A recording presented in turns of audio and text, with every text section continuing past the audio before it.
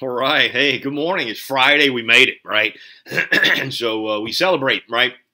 End of the week as far as a work week. If you're one of those working stiffs, as we used to call it, and so me, I'm off. I'm teaching here, and I'm gonna head up to Odenville and finish up a fireplace and put in a countertop and all the things you have to do to help your son launch his own little family. Really, I mean, they're getting married next week, so. Very excited about it. I mean, we love Rachel and love what God's done in their lives, and so it's a good season for me in town. So yesterday, got to hang out with a buddy of mine, talk about some new business ventures that we're planning in the January, doing some Audible books, things like that, and then man, the Tamster and I got to go back to Nichols Nook last night. Always fun. We had just good conversation just among ourselves this week, and it was good.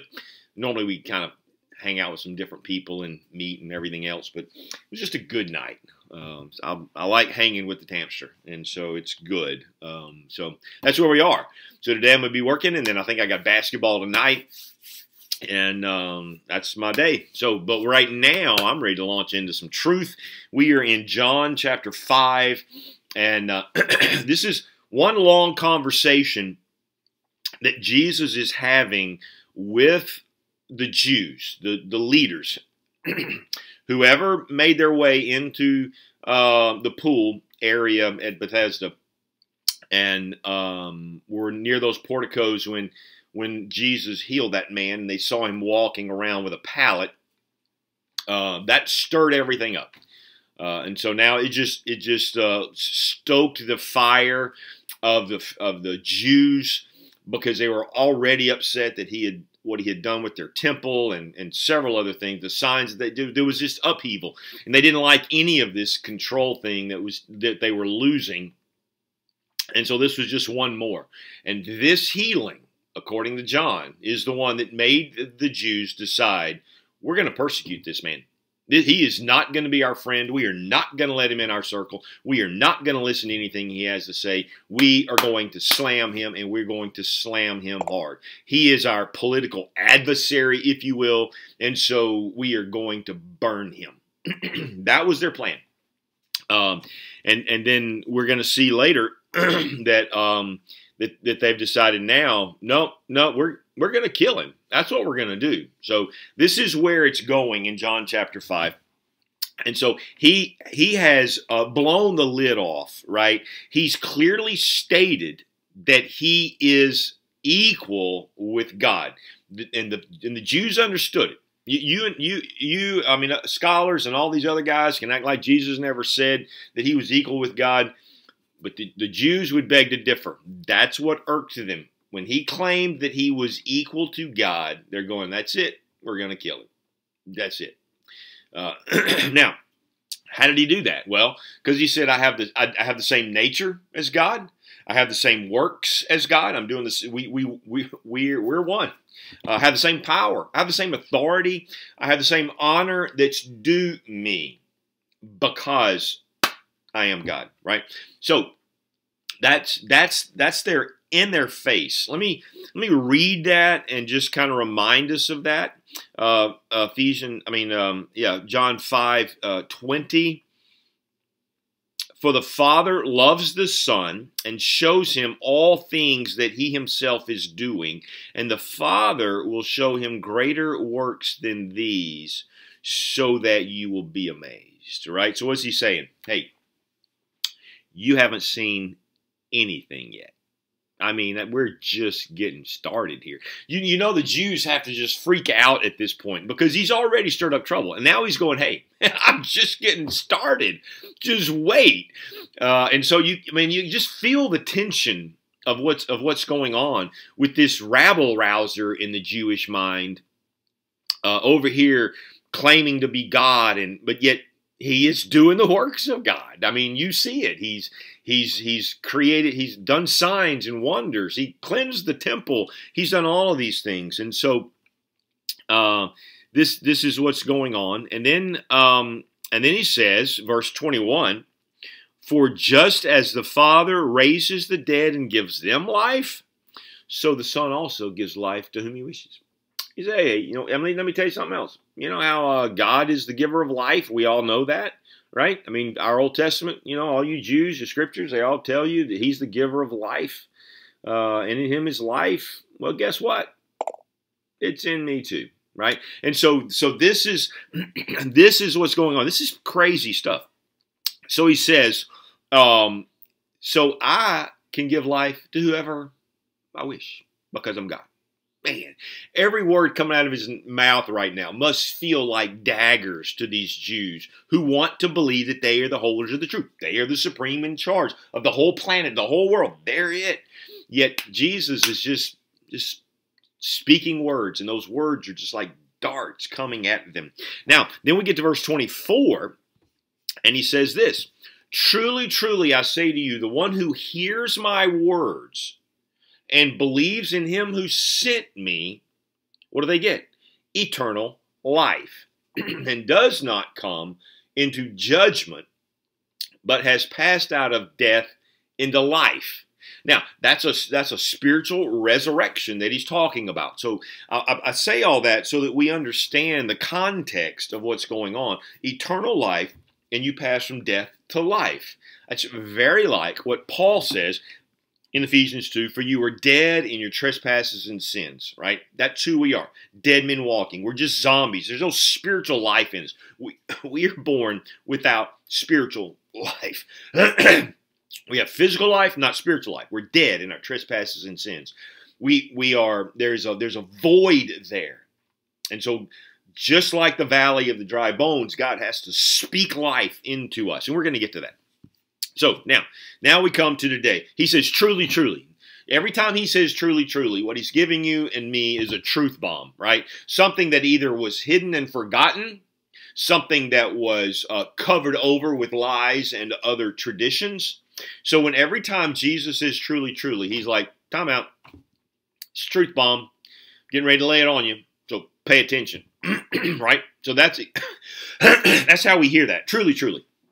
And there he says this, a time is coming, and even now has started or arrived, when the dead will hear the voice of the Son of God, and those who hear will live. Now, we already know because of Genesis that when sin entered, so did death, right? That's what God said. In the day you eat of the fruit of that tree, you will die. Well, we know they didn't physically die because they're still standing there after they had done that, they're still standing. So what did die? Their spiritual relationship and unity that was with the Father was severed because of sin, because that's what sin does. That's why the prophet Isaiah says, your sins have made a separation between you and God. So when Jesus walks on the planet, there is deadness in the land, right? I'm not saying there weren't, like John the Baptist, he wasn't. And there may have been some others, Simeon, who was waiting to see the Jesus when he was born. My eyes have seen thy salvation, and I'm ready to go to heaven now, right? So there were those who were walking, and even there are those who are walking that have spiritual life, but the majority of it, just a valley of dry bones, right? That's what we're seeing. I want you to hear that. I want that in our minds as we see this. And so here's what he says. A time is coming, and even now has arrived, when the dead will hear the voice of the Son of God, and those who hear will live. For just as the Father has life in himself, so he gave the Son also to have life in himself. Now let's just talk about this. A time is coming, and he said a season. A season is coming, and in fact, it's already started, right? And it has. The disciples, the 5 or 7 or maybe 12 at this point, we only know of the 5 that John's given to us, and I try to stay in that text for us. They're alive. They've been awakened from the dead. John the Baptist said, hey, behold the Lamb of God who takes away the sins of the world. What did they do? They followed him, and in him is life. And so they have it. The Samaritan woman, She has life. She's one of those dry bones that woke up in that dry area of Samaria where the well of Jacob was. And so her bones began to rattle and she woke up. She goes and tells a dead town of the Samaritans. They begin to rattle a little bit, come to Jesus, and then many of them fully believe. And Jesus spends 2 days with them explaining a lot of things.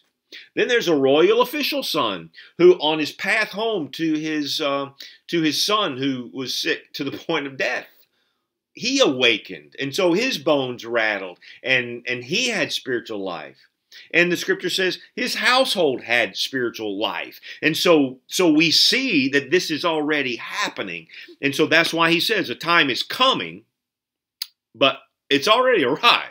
There's already the elements of it. This thing's happening, and you can't stop it. Jesus' ministry of giving life, and this may be a newsflash for you, Jesus' ministry of giving life didn't begin at the resurrection. It began when he showed up on earth, because he is the Logos. He is the Word, and it is the Word that brings life. I am the way, the truth, and the life. That's it. This is it. There's nothing else. So Jesus' ministry of salvation didn't begin at the cross. It began as the Logos spoke truth. And by believing, they were awakened to life, born from above. We could maybe even add Nicodemus to this. I'm hesitant to do so because John doesn't say that Nicodemus came to Christ and was awakened at that moment and believed. But we do know at the end of the story he does. But so clearly, the rattling of the bones of Nicodemus has happened, right? And how did it happen? Because of the cross and the resurrection? No, because of the Logos, because of the Word, right? What did the Samaritans, after they heard Jesus, and they said, now, hey, we don't believe simply because of what you said, but because of what he said. And we know that he is what? The Savior of the world. Right? So are you getting this picture? This is crazy good stuff, right? Now, he says, and the time is coming. So what he's saying is, hey, it's here, but the time is coming. So it's a then and now thing. Right now, it's among us. But what is coming is the death and resurrection of Christ. That unleashes the torrent of the Holy Spirit and the Spirit fire that falls on those who believe, and it's a whole new deal. Right? But this is where we are now. So John begins this conversation, John the Baptist, by saying, the Lamb of God who takes away the sin of the world. Right? That's the phrase. Remember that. And so that's what's going on. What we're seeing here is still a transition from Old Testament to New Testament. They are believing in Jesus because they see him. The Old Testament believed that God was going to send a Messiah, right? Abraham believed that Isaac was the son of the promise and there would be redemption, there would be a Savior. And it was based on that belief that God says, I'm going to reckon that to you as salvation. And it was reckoned to him as faith. And so Abraham, his bones rattled and he woke up, right? And so you have that. You have that down through the deal. And so what we're seeing here is these people right now that we just mentioned, the disciples, the woman at the well, the Samaritans, the royal official, his household, all of them were believing not in some cross and some resurrection, but they believed that in him was life. And that was credited to them as righteousness, just like Abraham. See, you didn't get saved differently in the Old Testament than you do in the New Testament. It's the same thing. The words of God bring life. Those looking forward to what he will do, receive life by faith. Those of us who after the cross look at the cross and see what he did, we believe that, and it's reckoned to us as righteousness. So everything is about Christ. It is about his words. That's why John makes the statement, he is the Logos, right? He is the logic. He is the reason. He is the truth behind which holds everything together. And so life, to be held together, to be brought to its perfect place, is because they believe what he says. They believe his words, that he is the Savior of the world, that he is the Lamb of God who takes away the sins of the world, that he is God, very God, in the flesh, right? Are we clear on that? This is crazy good stuff. Man, it's hard not to get excited about this. Now, John 1:4, remember this? In him was life. In him was life. Not because of the resurrection. It's in him, right? And only in Jesus is there life. This is why you and me as believers as a whole, not maybe specifically, but as a whole, find great resistance in the world. Because Satan knows what maybe even the humans don't know. And so while there are Muslims who are being attacked, Satan knows Muhammad is not life. So he fans the flames of that, right? So his henchmen aren't out there trying to destroy Muslims. No, nor Buddhists, because Satan knows that Buddha in him is not life. So he fans the flames of that. So you see Hinduism, and there are millions of gods. Listen, there's no life in any of that, but Satan knows that, so he fans that flame. Why are the Hindus and the Muslims and the Buddhists not being persecuted? Now, they're beating up each other, but that's just because Satan came to still kill and to destroy, right? Mother Earth. There's no life in Mother Earth. There's no life in all of that gunk. That's why Satan fans it in the flame, man. Let's talk about climate. Let's talk about all this stuff. Let's just fan the Mother Earth thing. Let's talk about that.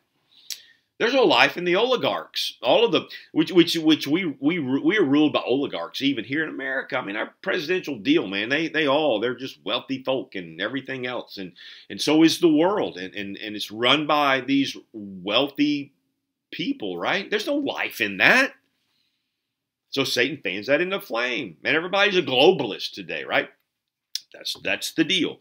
This is the reality of Elisha and the dry bones. Remember the story? I'm not going to read it to you, but you know it. Elisha walks out and he sees this. God takes him to a valley and says, you see these bones? Can these bones live? Elisha goes, man, only you know that. What does he say? What does God tell Elisha? Speak to these bones. What's Elisha doing? Mouthing the words of life, of the Logos, of God himself, right? In the beginning was the Word, and the Word was God, and the Word was with God, right? So that is what Elisha speaks, because he spoke what God told him to speak. Speak those things. The Word was given, and what happened?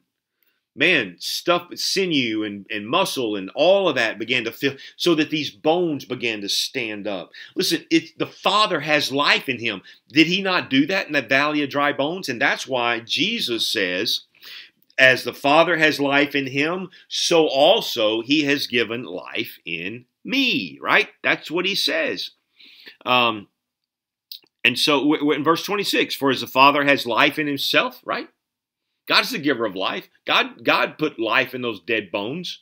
And he says, so he gave the Son to have life in himself. So now Jesus walks, and what's he doing? The same thing. He's speaking life, not through Elisha, because he doesn't need to. Through his own Son of Man flesh, God is speaking, and what's happening? Bones are being rattled.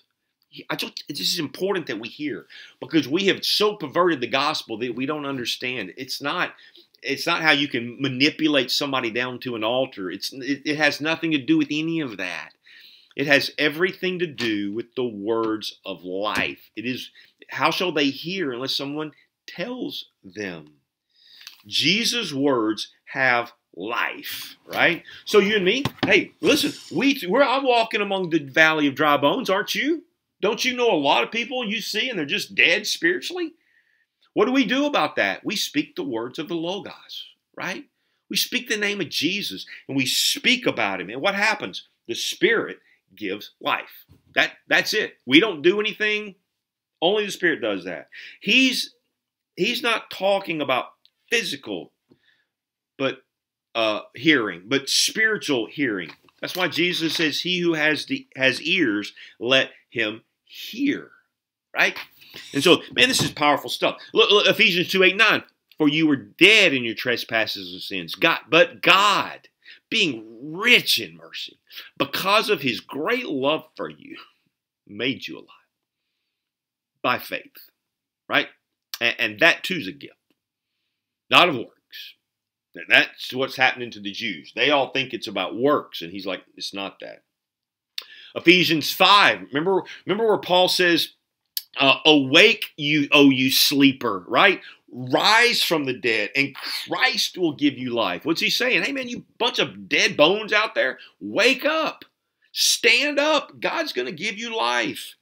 He is, according to John, the light of the world, and he is life, right? That's it. In him was light, and in him was life. He is the way, the truth, and the life. Man, we're not going to get to the other resurrection, but that's the first. He talks about two resurrections here, and that's the one he talks about today. There's a spiritual resurrection that's taking place. It started happening with the disciples, and it is continuing on to today. There will, and we'll look at it Monday, another resurrection, and that's at the end of days. We'll see that Monday. Man, Lord bless you. Have a great weekend. I can't wait to share more truth with you Monday morning.